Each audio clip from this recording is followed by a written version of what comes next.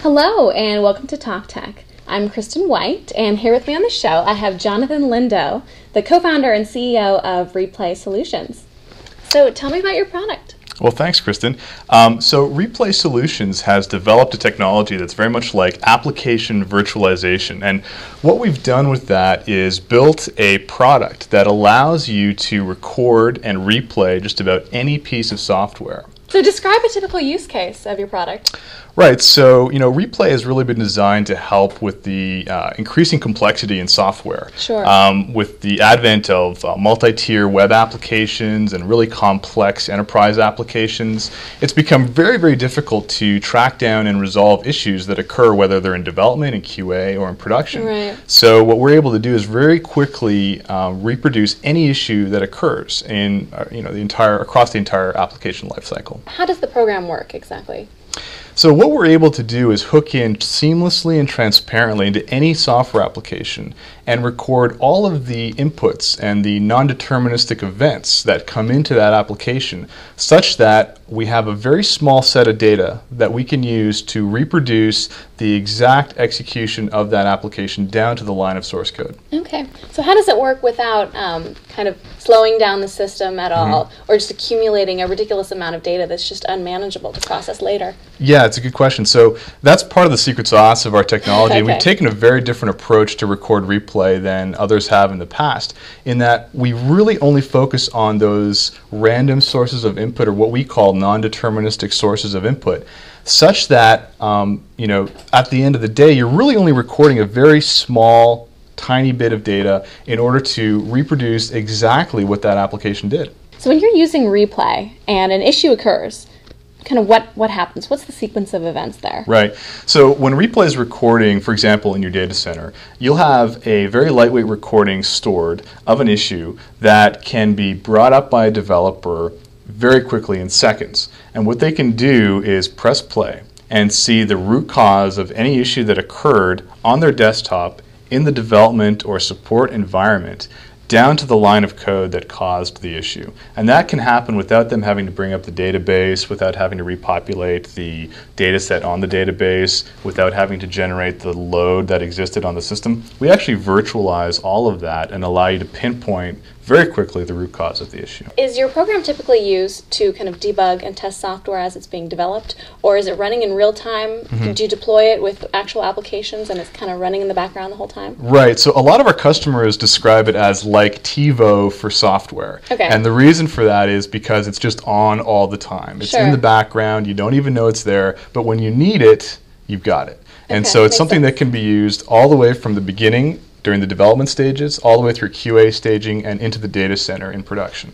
Okay, I see. So now, is it only used on compiled languages, or can you use it on interpreted languages too? Yeah, today our platform support is C++ and Java. Okay. We're definitely well, I mean, Java can be interpreted, but we're definitely looking at the next set of platforms to be .NET and some of the interpreted languages as well. How does your technology handle multi-threaded applications? So I can see if something is all kind of in series, it's pretty straightforward to record all the steps. But often you have a lot of kind of different things going on in parallel. How does your software manage all of that? Yeah, that's right. So multi-threaded applications are arguably some of the most complex type of applications and the most difficult to debug and resolve issues. Right. In fact, GigaOM just named us one of the top 5 hot multi-core startups in the world, I believe. And nice. we were pleased with that because they recognize that replay really is solving this issue in a very unique way. And what we're able to do is, treat multi-threaded applications and the context switches between the threads as one of the sources of input or non-determinism that we record, just like anything else. So what does your pricing look like? Pricing on the product is per seat. Our base prices typically start around $25K for a decent-sized team, and we're also looking at a free offering that will be available in the new year as well. Okay, very good. So what's your monetization strategy then? with the free offering, or you're encouraging people to kind of Yeah. upgrade? What we really want to do is get this out to as many people as possible, and so we're looking to offer it as something that people can download very easily, get some great value with, resolve some tough issues or just their everyday issues much more quickly and efficiently, and then look to offer them some real collaboration capabilities and features, and that's what we would look to offer as more the enterprise offering. So tell me a little about the history of the company and what sparked the idea for the product. Yeah, so my co-founder, Jeff Dodell, who's our CTO, and myself, we'd been working together for almost a decade, in fact, over a decade now. And we were at a company previously called Muse Corporation, and we were developing a very advanced, very ambitious piece of software, multi-tier, using a lot of the latest technologies.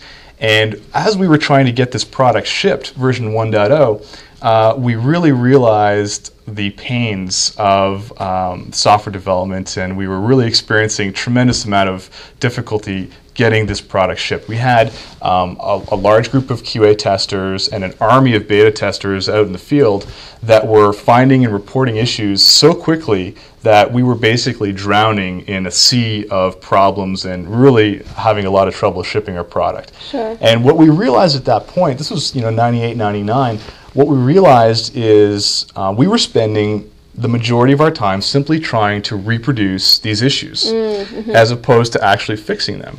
And TiVo was just getting big at that point, and we were big fans, still are, and we realized, wouldn't it be great if we could simply capture a recording of what happened on the end user system, replay it, and then see the root cause of the issue. So that's really the genesis of the idea occurred back when Jeff and I were both, technical, and developing products and really experiencing these pains. And so a few years later, in early 2004, we got together and formed Replay Solutions. Okay, excellent. So you were really addressing an unmet need in the market, and you kind of felt the pain in the market personally. We absolutely felt the pain in the market personally at several companies previously, and really felt like now was the time to take this technology to market. So how many kind of deployments of your program have you had? Several dozen. We're working with some of the big larger companies. We have several worldwide licensing deals in place with some large companies. We're in different sectors as well, including financial services, software as a service, many independent software vendors, I should say, ISVs. I'm always thinking of the acronym. And also in the gaming space, which is actually where some of our very early customers were. So we've had good broad penetration across multiple verticals. That's great. So how many employees do you have currently? Today we have just hovering around 30 employees, and we're actively hiring. So we would definitely encourage folks to get in touch with us.